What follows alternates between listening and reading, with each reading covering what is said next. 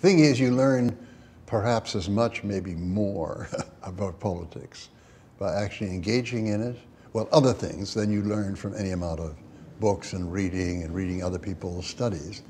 Because, I mean, for instance, the way we ran at our party, we didn't have great monies and we couldn't have a lot of television, so we went door to door and we talked to people, and you talk to people again and again and again, and you get a better feel for how they react, how they feel, what certain words mean to them.